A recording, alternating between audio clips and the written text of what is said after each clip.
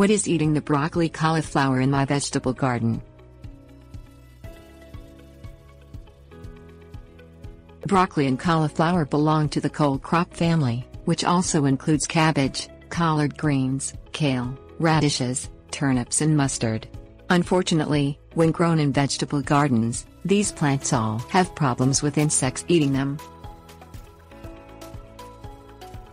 Types. Many types of insects eat broccoli and cauliflower.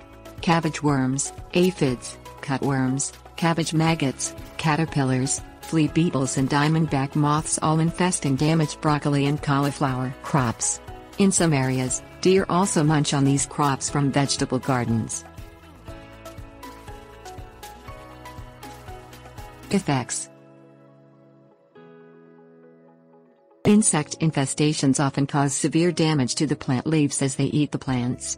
The University of Minnesota Extension explains that cabbage maggots can eat cole crop roots, killing or severely damaging the health of the entire plant. All types of insect or animal pests that eat cabbage and broccoli reduce yields and make the crops less attractive.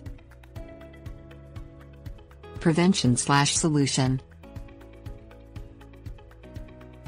Gardeners can keep deer away from cabbage and broccoli with mesh netting or tall fences around the vegetable garden.